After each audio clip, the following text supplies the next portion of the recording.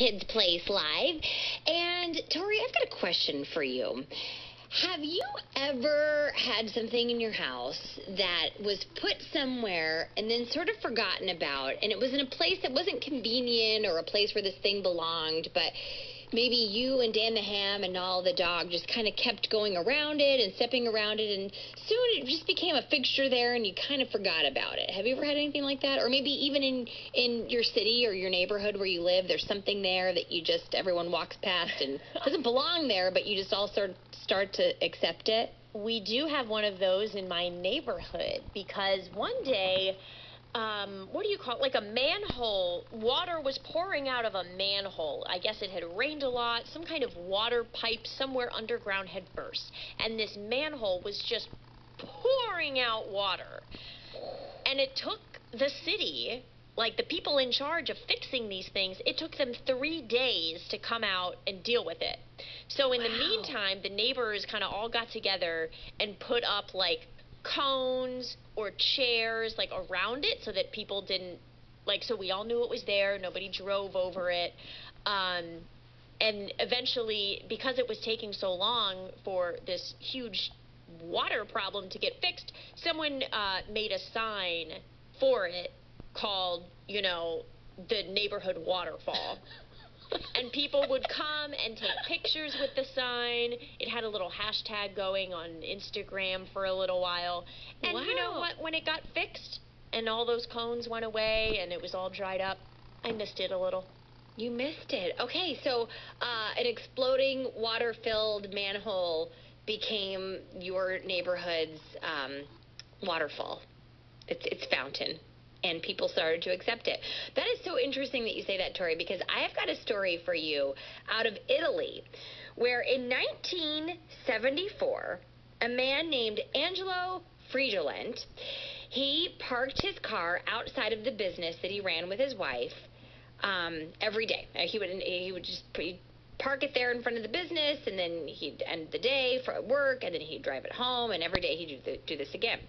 Well, one day, he parked his car in front of the business, and he just never moved it again. I guess he maybe walked home, he was done with the car, whatever, but he never moved the car again. Fast forward to 2001, Angelo is now 94 years old, and guess what, Tori? The car is still in the exact spot where he parked it that fateful day in 1974. Almost 40 years ago? Mm-hmm. And so, you know, over time, it's... Oh, my gosh, wait, 50 years almost ago. 50 years ago, yeah. Oh, man. So over time, you know, people, I'm sure for a while there were, and this car is it's in bad shape. Cute car once upon a time, but now it's in bad shape. So, you know, people, I'm sure, for the first few years, maybe first few months even, were thinking, wow, is anyone ever going to move this car? I mean, it's legally parked. It's an actual parking spot.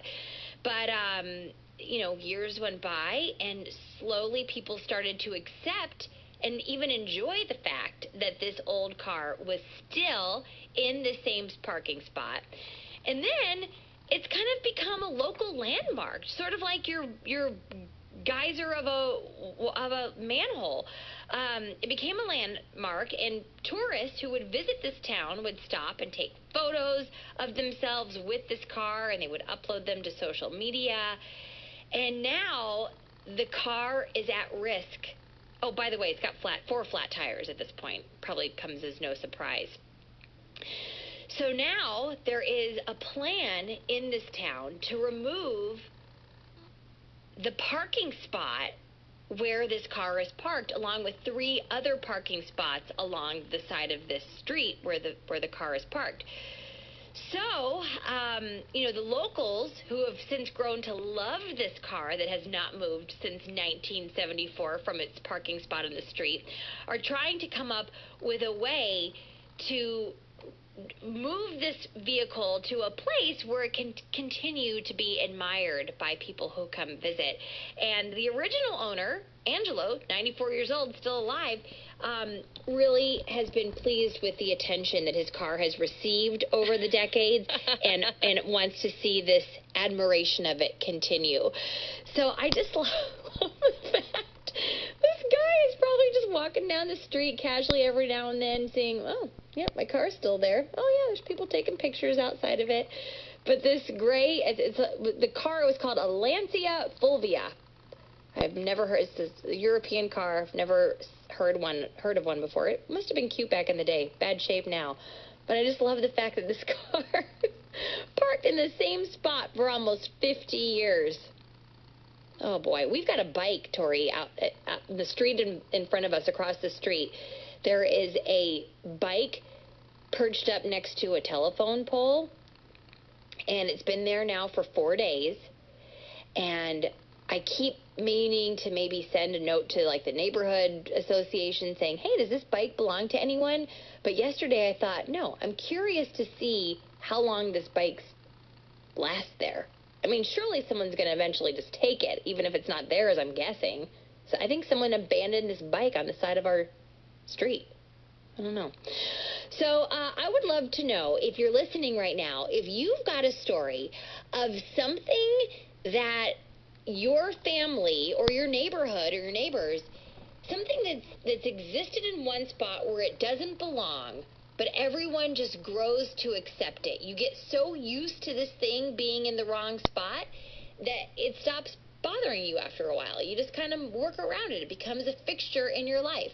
So if you've got a story like this, kids or grown-ups, give us a call now, 1-866-328-2345.